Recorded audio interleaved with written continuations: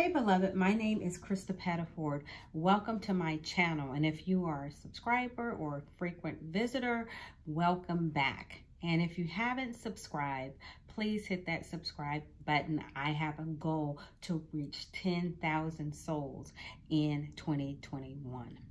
Let's get into this word. I want to talk about birthing the new and the painful process that happens. The Lord gave me the scripture John 16 and verse 21. But let me read from the beginning in verse 19. Now Jesus knew that when they desired to ask him, and he said to them, "Are you inquiring among yourselves about what I said? A little while and you shall not see me, and again a little while and you will see me.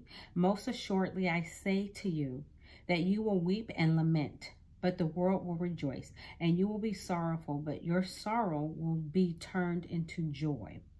A woman, when she is in labor, has sorrow because her hour has come, but as soon as she gives birth to the child, she no longer remembers the anguish for the joy that a human being has been born into the world. Therefore, you now have sorrow, but I will see you rejoice again, and your heart will rejoice, and your joy no one will take from you."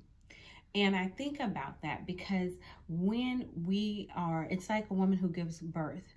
When she is pregnant and it comes to the time of birthing, we are at a time of birthing a new thing, a new era in the church. Some would call it the post-church era. That's what they're in Europe right now. That's what they call it. But I believe that out of that era has come revival is being birthed. But when we are in a time when it seems like all this craziness is coming down, I believe it's birth pains.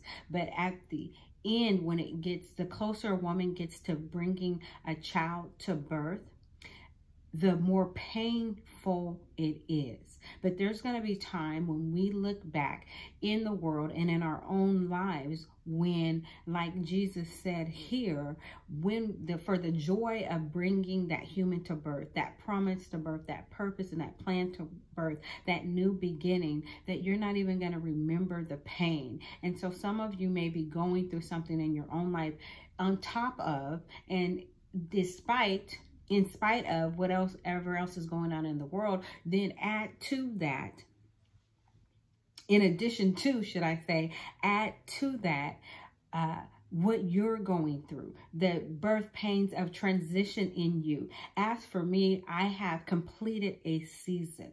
It is like a book in a chapter where the last word was written, and now I am writing a new book and a new season in my life. And it's like birthing something, and then as we birth it, we watch it grow. So first we have to birth it, and so you have to complete one thing before you have to be pregnant and conceive and let something grow before you can birth it, and then it's painful. And so as you have come out of a season of transition, for those of you who have gone through a season of transition and you feel like you're at a time of stillness and you're waiting for God to tell you what the next thing is that you need to do, and you feel like you're in a place where you're unsure, or you're weeping for what you may have lost, or what is no more, or even the pain and sorrow of losing that which was, then I want to encourage you to focus, even in the pain, even in the unfamiliar, even in the strange and the unknown, on what God is calling you to bring to birth. Focus on hearing his voice and being led by his spirit and taking his instruction so that you can walk into the new thing that God has for you. God doesn't give us everything at one time, but he gives us one step and one line, one word at a time. And as we obey what he tells us to do, then he gives us the next step. And sometimes those steps are painful. Sometimes they can make us be afraid, but he gives us the courage and he equips us to go forth anyway into the unknown. But we know whose we are, we know who we are, and we know who is leading the way. And so, I just wanted to encourage you today. I am standing here in my bedroom because I've been packing and I'm actually about to move, and it's just a new and different season for me. And there are things that I'm unsure of, but I'm not unsure of God. And it's not like I'm unsure, like I don't have a stable heart and mind, but we don't know what the next step in the journey is gonna be like. We have a vision, we have a call, we have a purpose. We don't know, but we know that sometimes it's painful. And I feel like I just came through such a painful season in my life, to be honest, but it wasn't for naught. Anytime God takes something, it's because he has something greater for you. And anytime he asks you for something, he will not require anything of you if he does not have something better for you. And so it's in the giving that is often painful, especially when we can't see what he has in mind. But as we come through that and surrender to God, as you come through that and you surrender to God and just let yourself feel the pain and the grief of the loss of whatever it was, or it's not even always loss. Sometimes it's just severing and different things, and an end to what was, so that he can bring something new. It can be a painful experience, but it's birthing something new in you, a new resolve, a new faith, a new focus, a new assignment, a refreshing in your purpose and your prayer life.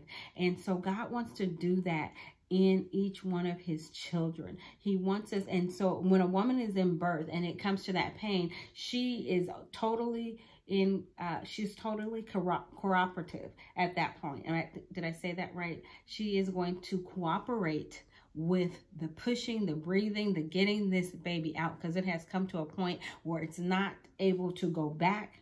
And it has to get out, but it's going to go through a birth canal.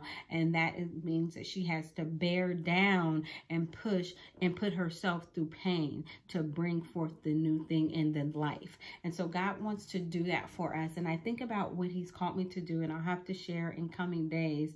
But I'm so excited about the little bit he has told me that he wants to do in my life and through me. And so just like in the book of Revelation, when the woman was giving birth, the serpent was waiting there to snatch the baby, to take that which God had given her, which she had birthed. But the Bible says that, I believe it's angels came.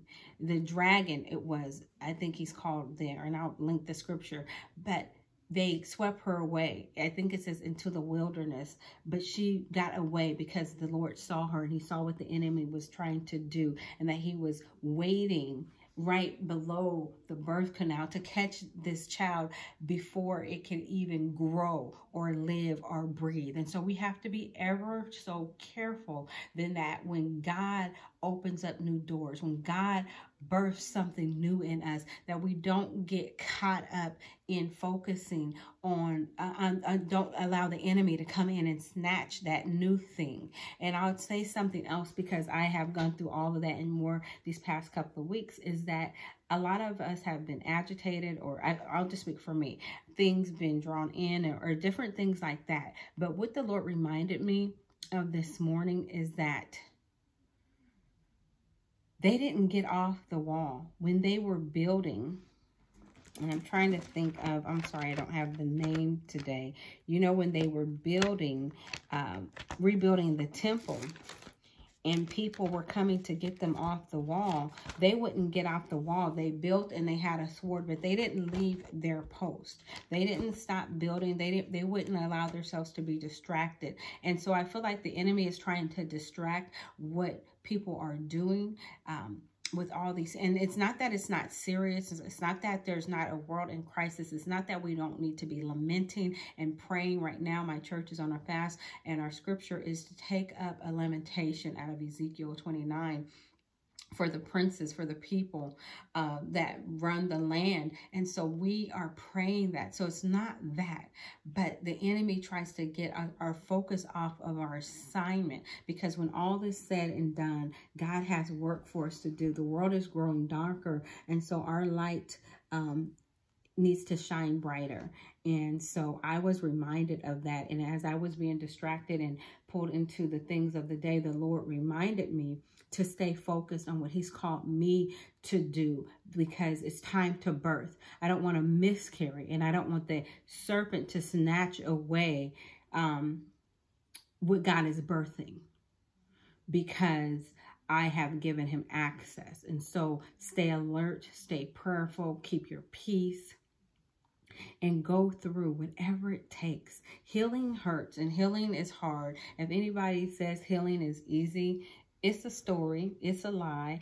Be healing from trauma, healing from dysfunction, healing from certain patterns, and allowing yourself to go through the pain of not giving your flesh what it wants, whatever that may be. If it's to have that argument, if it's to go back into the relationship, if it's to respond the way you want to, the way you used to, or you do something and you have to repent and you have to do it God's way. It's hard to do things God's way when he's requiring more of you. And even when you've been walking with the Lord for a long time, when he pinpoints a behavior or a pattern or something that has been harmful or something that has hurt you and left you traumatized or whatever it is, then, or dysfunction in you, then when he wants to heal it, it requires you allowing him in to and following his instructions. And sometimes that is just being still and letting the wound heal and feeling the pain of that wound as it heals, and not messing with it and not tampering it, and feeling all the things that come with something that is broken or hurt until it heals and it's better. And so that is the birthing. But when you get through that process, then you can take someone else through it. You can lead them in the way that they're to go. And so I just wanted to come on here and share that. I am so thankful for what God is sharing with me as far as content for the new year. And I'm just excited to talk about it and to invite you guys into this journey with me. And so I will check you guys out next week, and I hope that you are blessed and that you stay in the process.